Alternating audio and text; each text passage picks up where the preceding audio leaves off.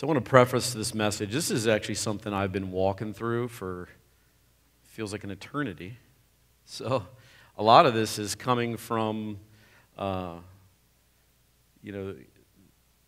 walk, my journey, and also my walk with people in our church family. And my walk specifically with the Lord. And so a lot of this comes from not just bland study, but intense life experience with Jesus. So today's scripture is going to be Psalm 55, verse 22. And if I had to name this sermon, we could call it Your Burden. My burden, your burden. We're going to be talking about our burdens. Psalm 55, verse 22, David is experiencing a great trial, and he's experienced great trial his whole life. And that kind of seems to be a theme in David's life, right? He's experienced the ups and downs, and you could say, well, he was a great king of Israel and all this, but it didn't come without a cost. You know, I mean, it was, you figure from, being mocked as a young runt as a kid, being anointed by Samuel, slaying a giant and being mocked at and laughed at by the armies of Israel. It almost seems at times David is quite alone, even when people are around. We can kind of identify with that. You think about David when he's hiding out in En-Gedi, where there's this beautiful little stream that runs through the Negev desert down to the Dead Sea, and it's just full of life. But I've been there, and it's a stream that's in a area that has green in the desert that's no wider than this room. And he's hiding in a cave from Saul, King Saul, who wants to kill him. Because David has been anointed king. And even in the midst of being persecuted, it says that with David, he had his mighty men of valor with him. He had an army with him hiding out. And they wanted to take over the kingship. And there's this instance where Saul goes into a cave to relieve himself, and it just so happens to be the cave that David is in, hiding out in the wilderness with the promises of God in a barren land, holding on to this little tiny sliver of hope, this En-Gedi river. And all of a sudden, it could seem like the enemy has been delivered to his hands. And so what does David do? He doesn't kill Saul, who's trying to kill him. He actually cuts a piece of Saul's cloak off, allows him to go, and he holds up his cloak to let Saul know, I could have taken the kingdom with my bare hands, but your blood is not going to be on my hands. Whatever happens in my life is going to be due to the Lord's power. That's submission. And you could imagine the burden that he had. And even when you read this Psalm 55, he's the king, and he has this burden. This whole Psalm 55 is about being wrongly done by someone, not outside like the Egyptians, but inside, people that are close to him. And maybe you've experienced that, but David has experienced all kinds of hardships and burdens and trials throughout his life. And this is what he says in Psalm 55, verse 22. He says, cast your cares on the Lord, and he will sustain you. He will never let the righteous be shaken. Never let the righteous be shaken. He'll sustain you. Yes, David, he sustained you in En-Gedi, in a cave. He sustained you and was not allowing you to be shaken in front of a giant, or as you shepherd your flock in front of a lion or a bear. And you see constantly this burden in David's life. And his constant, like the Psalms are constantly crying out to the Lord. And I think one of the things that I learned from the Psalms, and especially from David, is that even though that you're not removed from trials and burdens of this life, it's appropriate to cry out to the Lord and to share all of these things that are so gut-wrenching to your heart.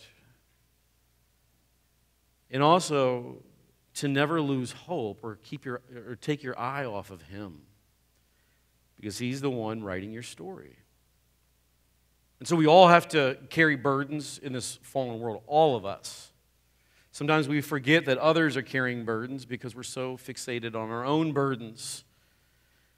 But we all have all kinds of sorrows and troubles that come to all of us. And sometimes you just feel like it's one thing after another. And the reality is no one is immune to sorrows and troubles of this world. And even David shows you that, right? It's not just an issue of the poor, but even a king like him, the rich, experiences the results of a fallen and broken world. So how should we live? Even Job talks about this reality of living in this broken world. Job chapter 5, verse 7 says, "Yet man is born to trouble as surely as sparks fly upward." Job 14:1 says, "Mortals born of woman are of few days and full of trouble." It's the reality. And some of us at times carry heavier burdens than others.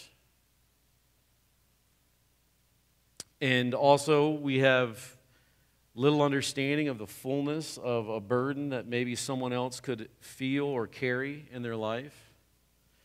Our natural response usually is to downplay it because it's not our burden. I even think of like little children. Like a lot of times as adults, we think of like children as their stuff being less.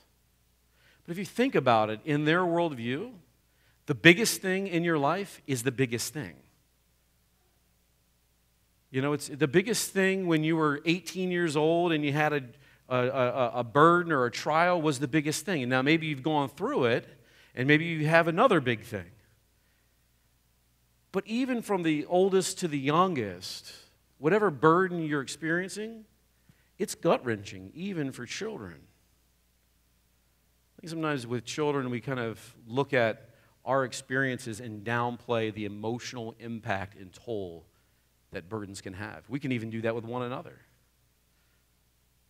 Someone that may be experiencing a burden that you have gone through years and years ago, and it doesn't seem that big. But believe me, a burden that hits the soul is earth-shaking, no matter what the circumstance is. I think a lot of times the burden is not even about the burden. It's not even about the situation. It's about the heart's ability to stay focused and trust in the Lord's ability, which is endless. The Lord's knowledge of the circumstance, which is endless. The Lord's goodness and care for you, which is love and goodness. Sometimes it's about setting our hearts right and our eyes on Him. So I started to think about what kind of burdens do we see. And I had wrote down a list of burdens that we see either from Scripture or maybe even just from life that you see. And the first one I came up with, I think about just the burden that you can find in a home, in your house, right? It should be a place of joy, but there's a lot of burdens in your home. You can have financial stress, sickness, caring for someone. I think about strained and broken relationships and family. Communication, right? And I even think about just the general stress of raising your children. I've seen so many parents over the years just have this giant burden and heartache for their children, especially as they're trying to raise their children in a broken world. Think about the burdens of your vocation or your work. Man, this stuff can stress you out. Have you ever gone to work and you felt like you were going to vomit when you pulled up to the thing? I've done that before in the past. Where the burden is so real, like it actually is going to make you throw up. Like, I'm dismayed. And you think about work relationships. Maybe it's a boss who's a tyrant, or, relationships with customers, or who knows what it is. Employees. Sometimes it could just be the demands or the responsibilities, the unendingness of those demands and tasks. Sometimes you feel like it's one thing after another. Those are very real burdens. And it doesn't really matter if you're the person that's the owner of the company or the janitor. You can experience burdens in the workforce or workplace that are just gut-wrenching. Think about burdens that have to do with your friendships. And that's actually from this Psalm 55, what David is experiencing here. Some of the people that you love the most can cause the greatest burden in your life because of your love for them. Psalm 55, verses 12 through 14, the same psalm that David wrote, that we read before. This is the context of what he wrote. It says this: if an enemy were insulting me, I could endure it. If a foe were rising against me, I could hide. But it is you, a man like myself, my companion, my close friend, with whom I once enjoyed sweet fellowship at the house of God, as we walked about among the worshipers. Our friendships can create really a sense of heaviness. Lost friendships can create a great burden. And there's physical burdens, right? Think about all those that are suffering from illness, disease, or even disability. People that live with a disability or experienced some sort of accident or now are going through or walking through an illness or some disease. I think about the crippled man that Jesus healed. This man was like crippled like from birth. Enduring this burden. His life was defined about this affliction.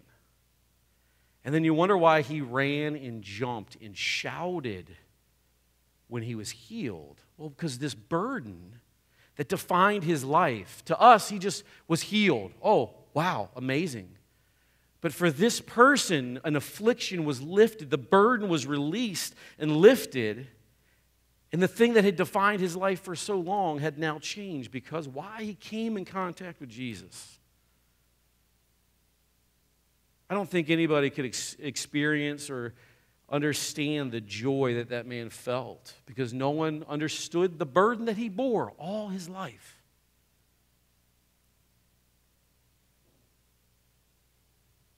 And then there's temperamental burdens, right, which make us prone at times to fear, worry, depression, or even despair. There's burdens of loss. You think about loss of a loved one. That could either come through death or even relational loss, like divorce. A sense of loss, losing a job, losing a career. These are real burdens that really cause heartache and shake your soul at times. John 11, verse 19, it talks about when Lazarus had died and Mary and Martha were mourning. And it says, and many Jews had come to Mary and Martha to comfort them in the loss of their brother. I think of that burden. Lord, if you would only have been here, you wouldn't have died.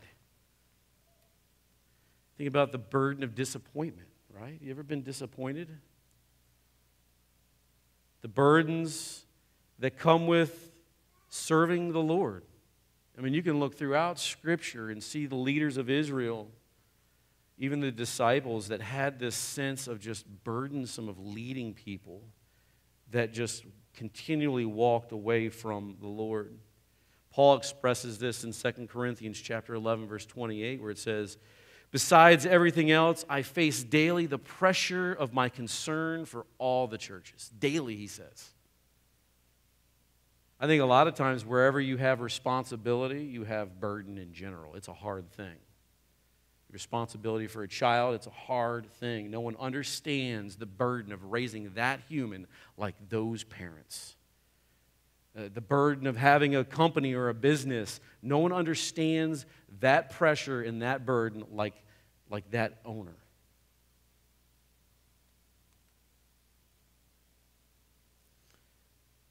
And I think the heaviest burden of all is really the burden of sin.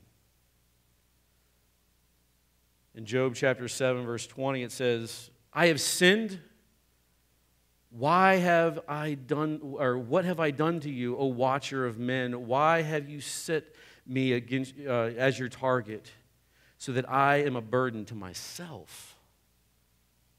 Job is saying, man, because of my sin, I'm a burden to myself. A lot of times people feel such guilt and shame for the things that they've done and the sense that they were wrong in, that it creates an internal burden. But this one is much more difficult because it can never be released outside of the forgiveness of the sin.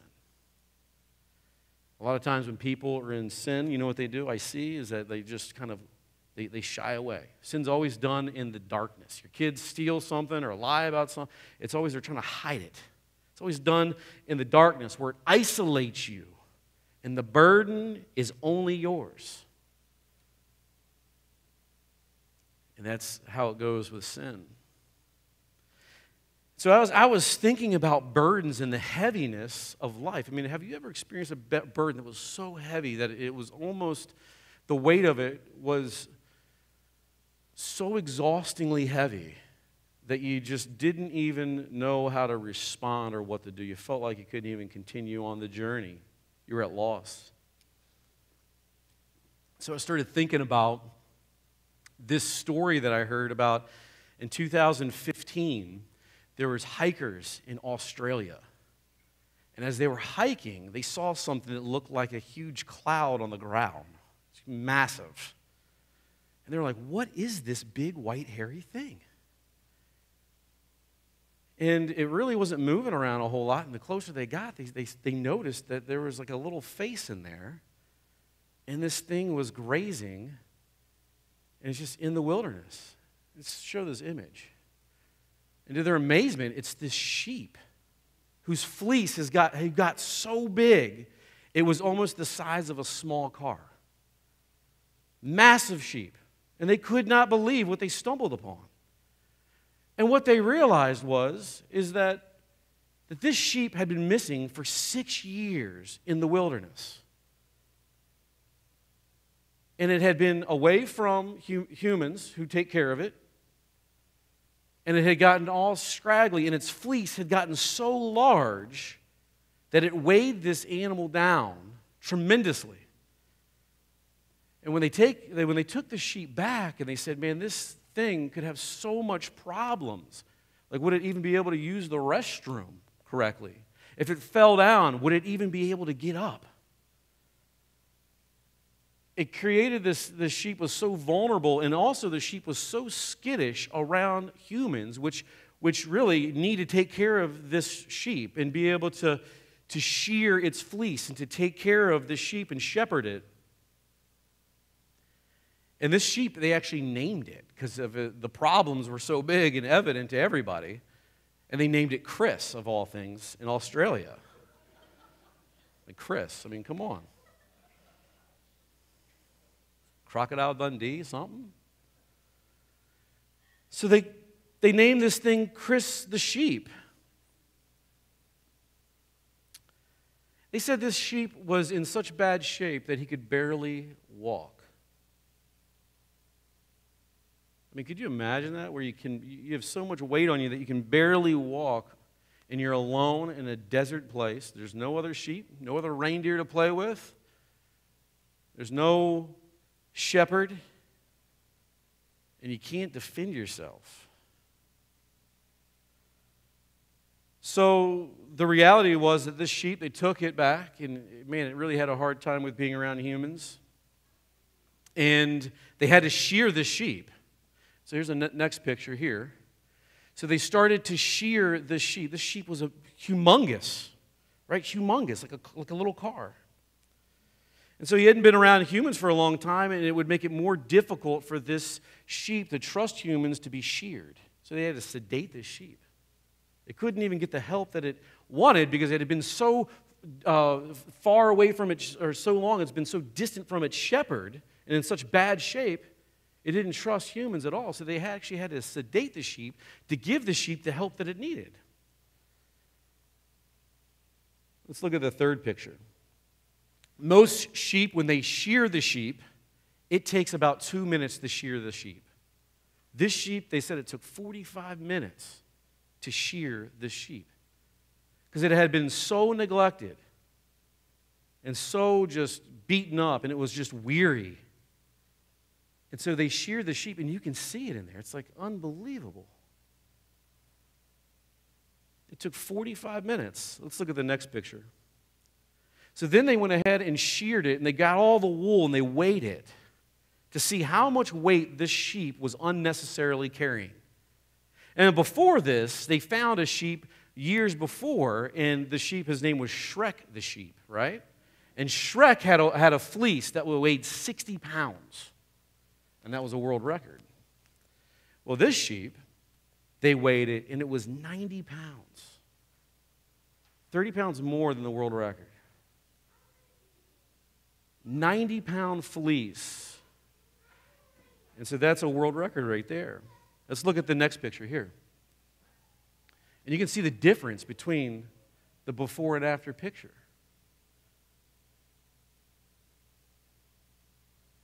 I think of that scripture where it says that all have gone astray. What do you do in the midst of a burden? What's the answer? What's the response as those that are being shepherded by our great shepherd, Jesus Christ? Let's look at our scripture one more time. Psalm 55, verse 22. Cast your cares on the Lord, and He will sustain you. He will never let the righteous be shaken. When we look at David's psalm of anguish that this scripture is found in, you can see actually several different things that you should not do, when you're dealing with your burdens. The first one is, you can find it in verse 1 of 55. Listen to my prayer, O God. Do not ignore my plea. One of the things that you can see throughout Scripture is the people, in the midst of their burdens, a lot of times we turn to doubt. We doubt God. We doubt His love for us, our care for us, His concern for us, that our burden gets so heavy and so big. How can you look at me with this giant fleece and care for me? It's easy when troubles come to feel like God is far away. I bet David, when he was in the cave hiding out, he felt and he anguished. That's why he writes these psalms like this. Don't leave me, don't forsake me, turn your face back to me. Please, Lord, I need you. There's nothing left, kind of thing. We're not to doubt God. Don't doubt God. He is the only one that can shear this fleece. What you do in the midst of it is you dig a little deeper. You pray, you dig a little deeper, and you look at your burden and you say, what is it that I'm actually experiencing? We'll go into that in a minute. There's also a temptation in the midst of carrying a heavy burden to complain. I'm a class A complainer. I can do this all day long. Now, good thing for most people is they don't have to hear my complaints. I can hold them to myself, but man, they're hideous to your soul.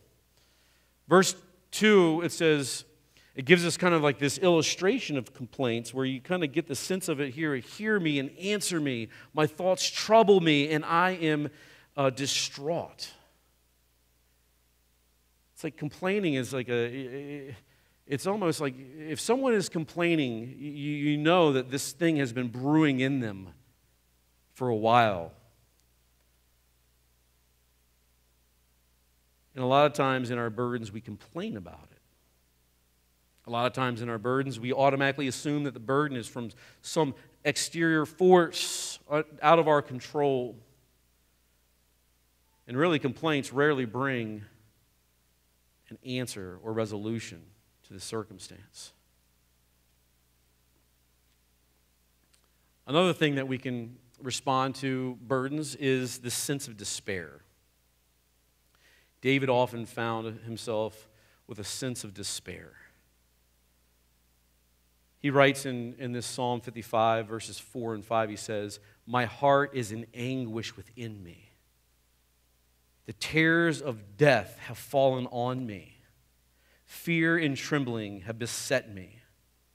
Horror has overwhelmed me."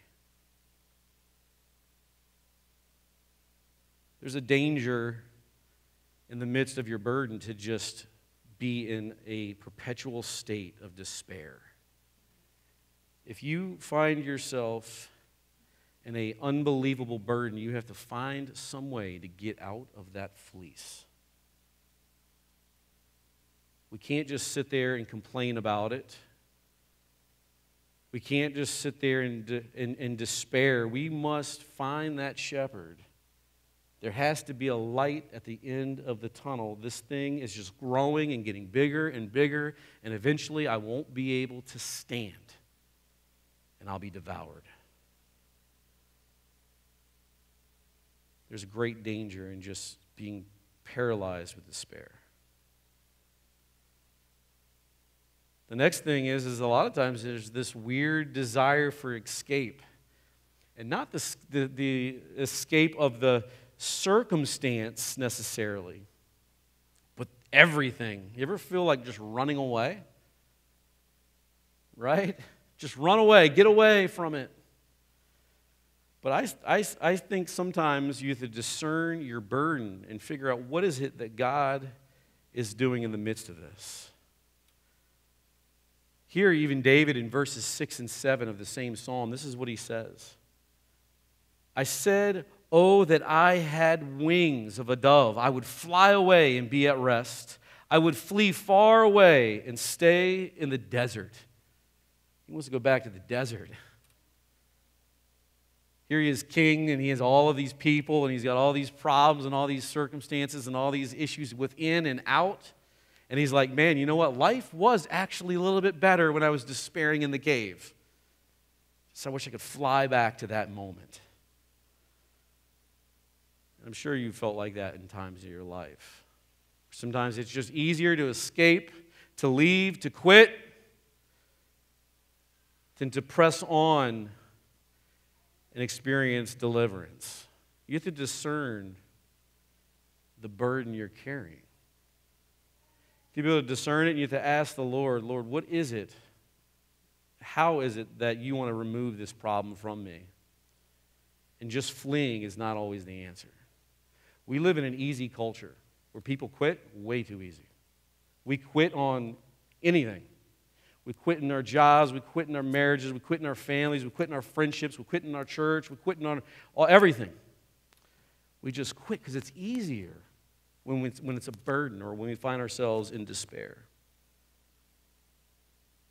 So what are we supposed to do with burdens? Because we all have them. They're all huge. And I think if we look at Psalm 55 verse 22, you'll see it. You'll see three things in this key verse of how we should respond to burdens. Let's read the verse again, Psalm 55, verse 22. "Cast your cares on the Lord, and He will sustain you. He will never let the righteous be shaken."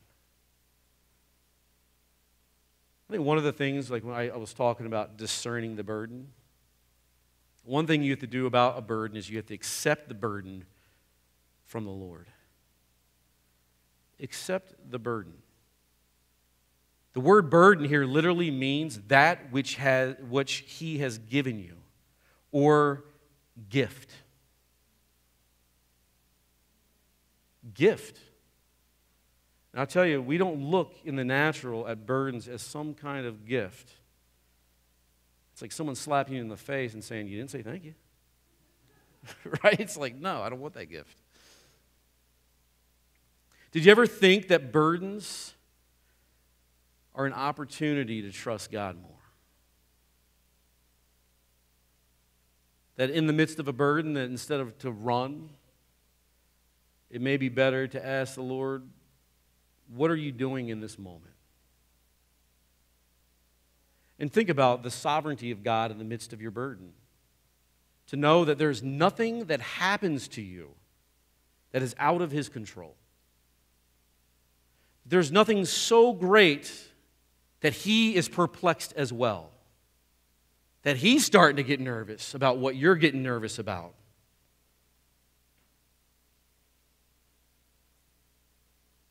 And so He has trusted you with this burden for some period of time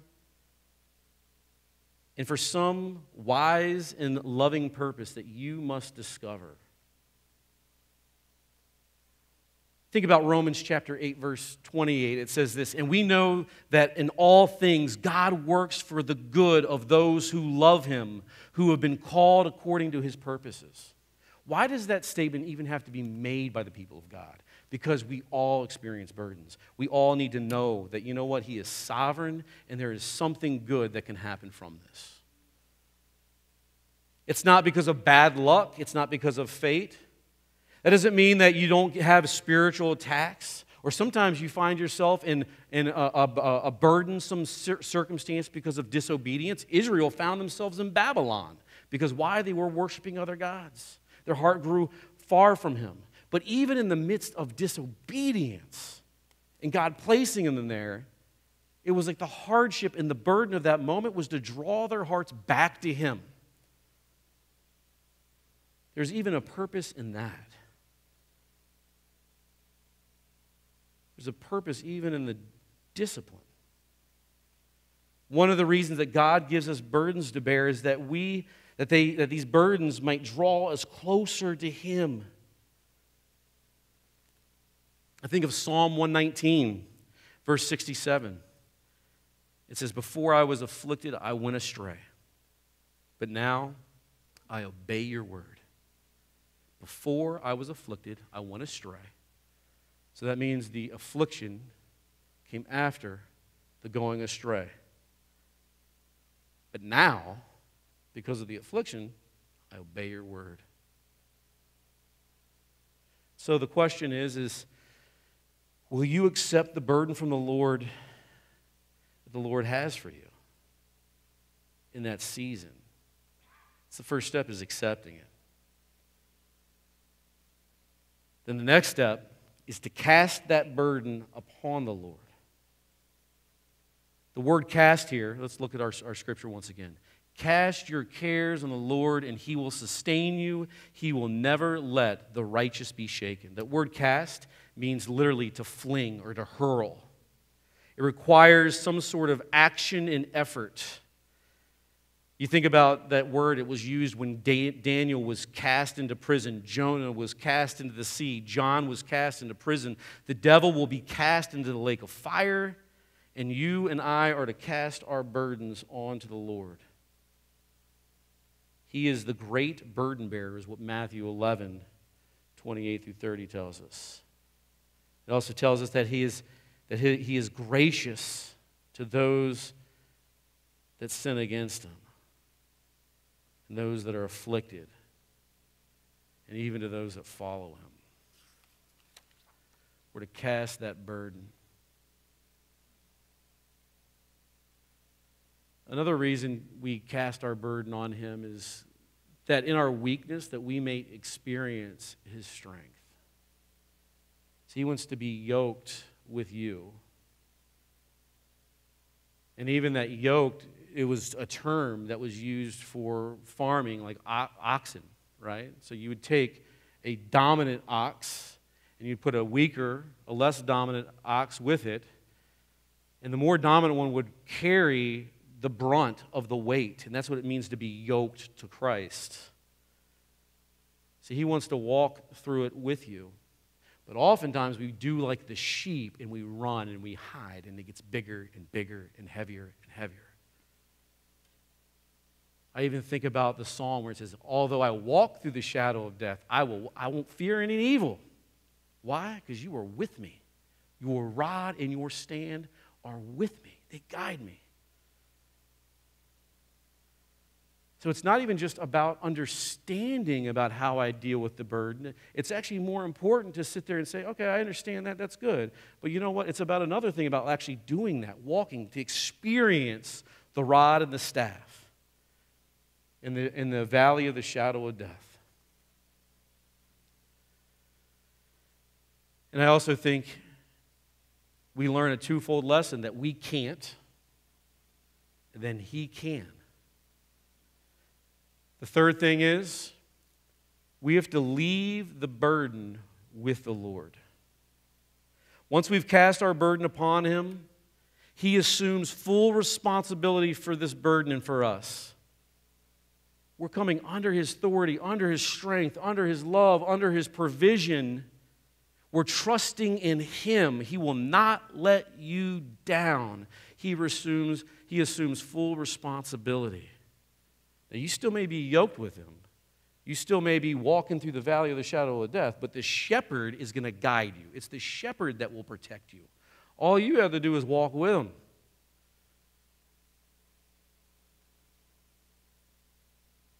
He will sustain you. It's his.